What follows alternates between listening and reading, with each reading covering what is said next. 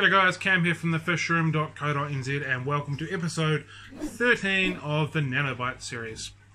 If you've not watched it, we take 2 or 3 minutes to talk about one topic within the fish keeping hobby.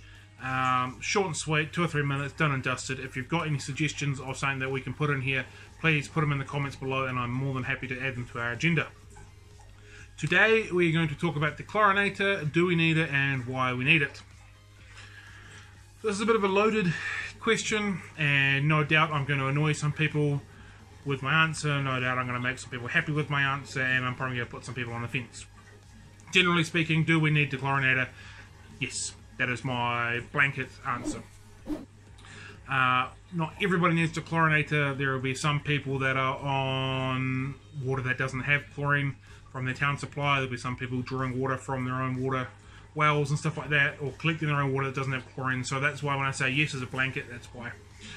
Generally speaking, if you are on a town supply, you will need to use a dechlorinator of some description. You want to do this because you want to neutralize the chlorine that is coming to make the water safe for human consumption. The chlorine is not safe for fish consumption. Basically, the chlorine burns the gills and over time will do damage to the gills and will kill them and basically have them not living the full length of their life. If you're using RODI unit, you don't need to use chlorine. So if you're collecting your own water, you don't need to use chlorine. You don't need to use a dechlorinator. If you're collecting your own water, you don't need to use a chlorinator as well. There is obviously other ways of doing it. You can gas off the chlorine. Say you want to do a bucket for a water change once a week. Put your water in a bucket, leave it in the bucket for a few days, and then basically the chlorine itself gases off, so you're away laughing.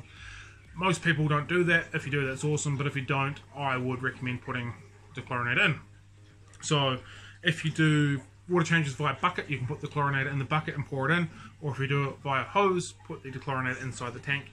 Most of them are fairly efficient. I think Prime does like 5 mils for a stupid amount of litres. 10 mils does this tank each time I do a water change. It's a piece of cake. It lasts for ages and it's really easy. Obviously there's other ones, they're not just Prime, but that's just the one that first came into my mind. So, do we need dechlorinator? My answer is yes. Blanket rule, not always needed, for the reasons I've just discussed. But there we go, there is episode 13 of Nanobites done and dusted. I hope you have enjoyed it. If you've got any other suggestions for other videos that we can do, I'll put them on the agenda, chuck them in below, and we're away laughing. Alright guys, have a good one, have a fish, Kevin, and catch you later.